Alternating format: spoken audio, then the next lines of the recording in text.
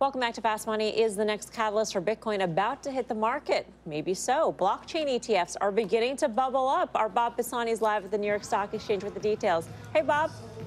Yes and no, Melissa. So there was a huge backlog of Bitcoin-themed ETFs in registration, but they've disappeared. Now, there are 2 new blockchain-themed ETFs beginning trading tomorrow. But remember, these ETFs are not investing in Bitcoin or cryptocurrencies.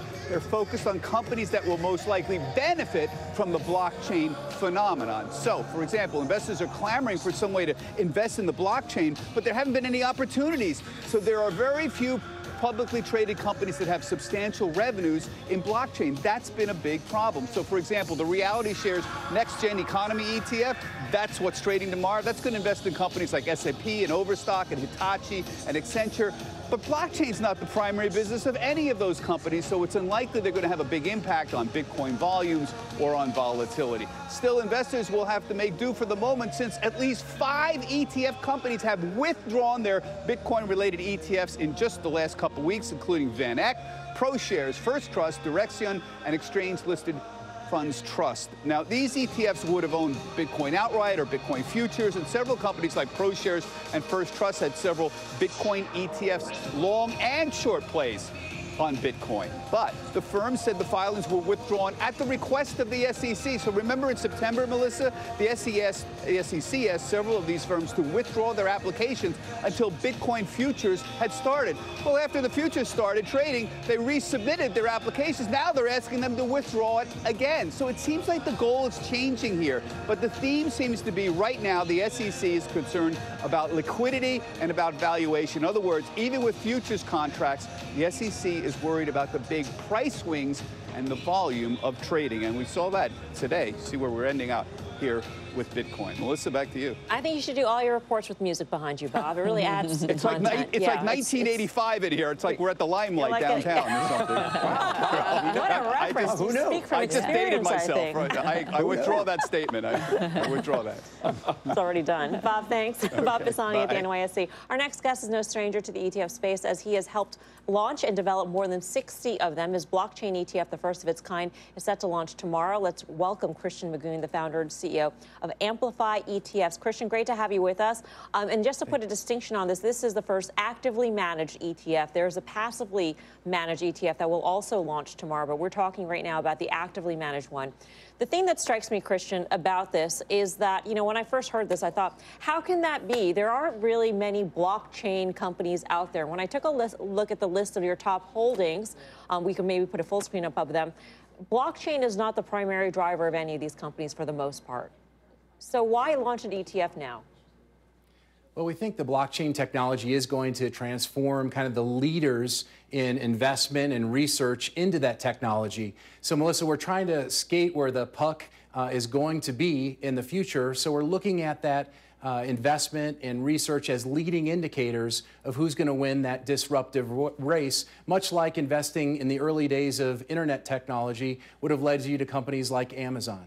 Right. I mean, you got Citigroup up there, and I get that a company, a financial services company, will be using blockchain in the future. But, I mean, to use your analogy, I don't know, it would sort of be like investing in, you know, an underwriter ahead of the internet boom. I mean, I don't really get the direct correlation there. I mean, Citi, you're going to take a look at it, and it's going to trade on trading revenues and this and that, and not blockchain or its investments in blockchain.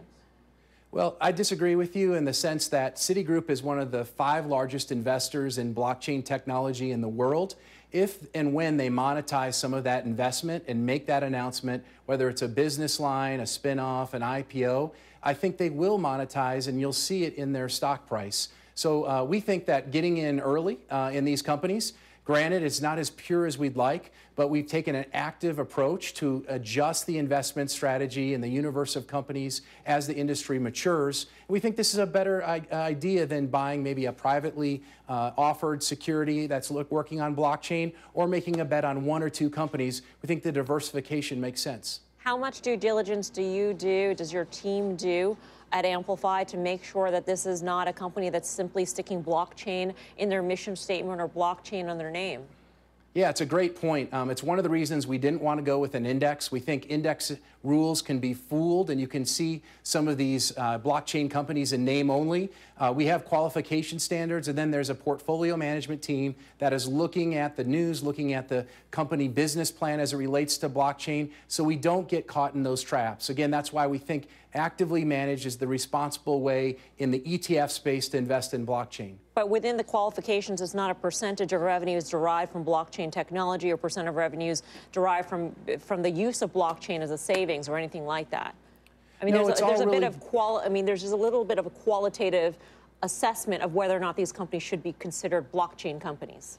Yeah, it's really a relative comparison. So we're investing in the leading companies in terms of research and development, in terms of public and private investment, and in terms of current revenue coming in. So these are the leaders in those categories. Again, we think that's a leading indicator of the companies that are going to monetize blockchain going into the future. But right now, there isn't a basic 50 or 70% revenue hurdle that a company has to meet. The industry and the technology is just too young. All right, Christian, we're going to leave it there. Thanks for your time. Appreciate it. Christian Magoon, that ETF will be BLOK, starts trading tomorrow, actively traded ETF. What do you think? So I own two of those names. I own Square and I own Overstock. And I could see Overstock being the play on blockchain. But I think the big problem for Chris and this ETF is that I don't think people differentiate between the coins and the actual technology. So it could be a headwind, even though I do believe that blockchain is not going away.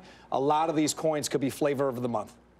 Well, to be clear, I mean, Christian knows a lot about ETFs. He's been in the space a long time, and I'm sure if they put this together, they've done it with a level of transparency. I think ultimately that's what this comes down to. Investors are trying to extrapolate who's going to be a player tomorrow. We have seen what's gone on with Square stock. Whether, you know, it would be good, though, for these guys to be able to say the blended average revenue these guys are getting across the space is 11% or something.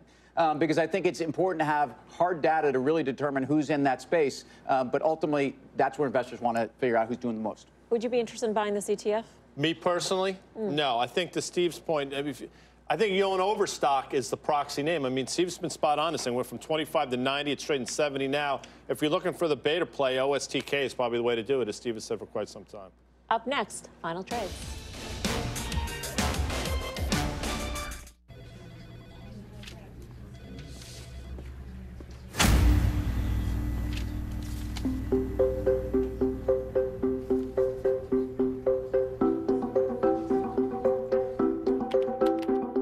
You know, most people that we talk to feel like they've worked hard to save money their whole life, making monthly contributions to 401ks and IRAs, just like they were told to do.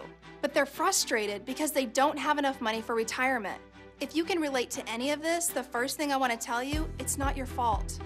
Everyone has been programmed to think and invest the wrong way from a very young age. Many of the decisions that you've been taught to make are designed to make Wall Street wealthy, not you.